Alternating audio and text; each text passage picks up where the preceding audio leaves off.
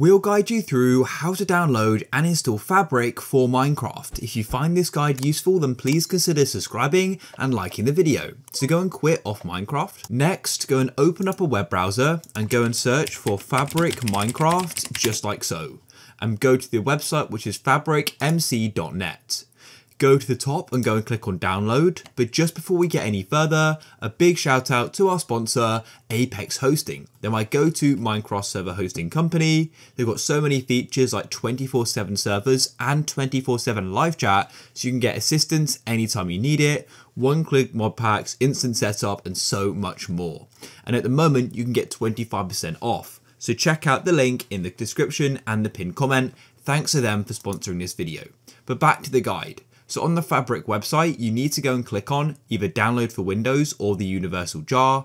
We'll go and click on download for Windows though, and it'll then start downloading. And while you're here, it does say that most mods will also require you to install the Fabric API. So click here and you'll be taken to CurseForge. It's a popular site where you can get mods from. Go to the right and click on files. Now there are quite a lot to choose from, so simply keep this open as we'll come back here shortly. But first of all, we now need to go and install Fabric. So find the installer in your downloads folder. Here it is, and what I'm going to do is just drag it onto my desktop. And then all you need to do is go and double click on it. Make sure client is selected, and you can then choose the Minecraft version you wish to get it for.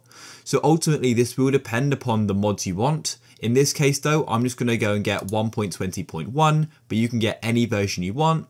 The loader version, I just keep that the most recent, and then I have create profile selected and click install. And just like that, it's already done. So it doesn't take too long at all, and you can then go and close off it. Next, you want to go back to your web browser, and you now want to go and find a mod you wish to go and get. So what I like to do is go and open up another tab and come back to CurseForge. So here we are on CurseForge in the Minecraft section, and then we can go and find a mod which you wish to go and get. So what I'm going to do is go and find one. I want to go and get this organizable mod, so I'm going to go and click on it, but there are so many to choose from. Then click on files and then make sure that it is available for Fabric.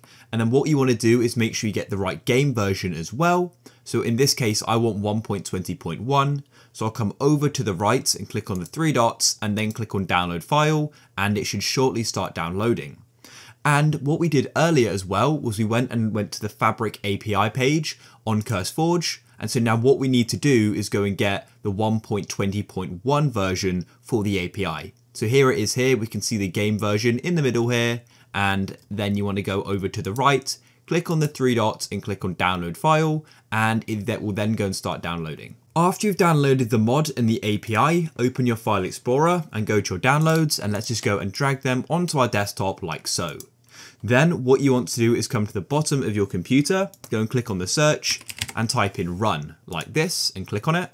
And what you want to do is type in here percentage app data percentage again and press OK or enter. You'll then be taken to your app data, click on .minecraft, and you then need to go to the mods folder. Double click on it, and then what you need to do is put the API and the other mod or mods you downloaded into it, and that's it. Now we can go and launch Minecraft. Once you're in the launcher, make sure you go and select Fabric Loader as well, and then click on play. Here we are in Minecraft, and now when I go and click on single player, you're going to go and notice the mod. Now, of course, each mod's different, but the mod I got was like an organization mod. So what I can do is go and click on this plus, and I can go and create folders, which is super useful. And I could then go into this folder and create a world within it. It's that simple. But as I said, every mod is different. And now when I go into the folder, you can now go and see that world there. So yeah, super useful mod. But as I said, most mods are going to be more gameplay experience, but it will vary. I hope you guys found this video useful and you've managed to go and install Fabric and any mods you wanted to as well. If you found it useful, then please consider subscribing and liking the video. And of course, if you need yourself a Minecraft server, go and check out Apex Hosting. A big thanks to them for sponsoring this video.